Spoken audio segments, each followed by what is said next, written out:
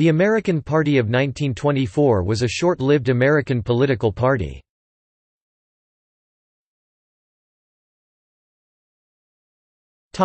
National Convention.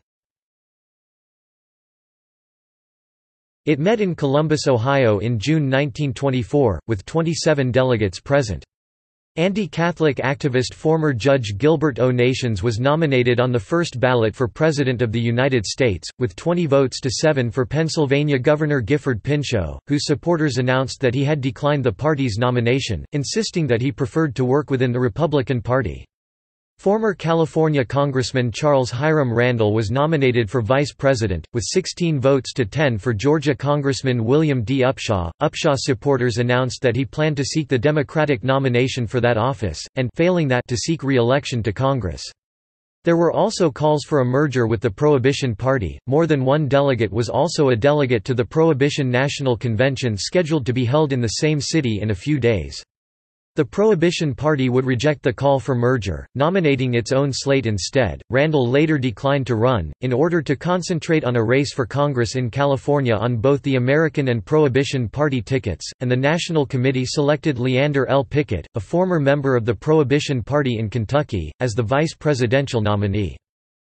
The party platform adopted called for treaties looking to outlaw war, for censorship of foreign language newspapers, prohibiting foreign schools from disseminating foreign propaganda, and restriction of immigration, for the limitation of excessive wealth, for more stringent laws against polygamy, white slavery and kidnapping, for more effective laws against election fraud, and for stricter law enforcement, especially of prohibition.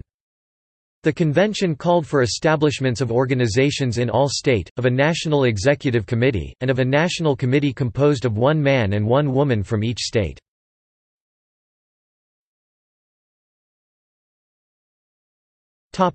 Ku Klux Klan. The American Party of 1924 was tagged as the Ku Klux Klan Party, although its leaders denied this. They did announce that councils of the Invisible Empire would be needed in the coming campaign, and would be given first consideration in all deliberations.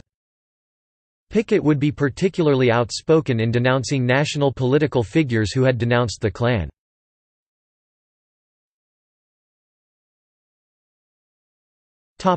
Election results. The party was only on the ballot in Washington state, Tennessee, Kentucky, Florida, West Virginia, Pennsylvania, and New Jersey.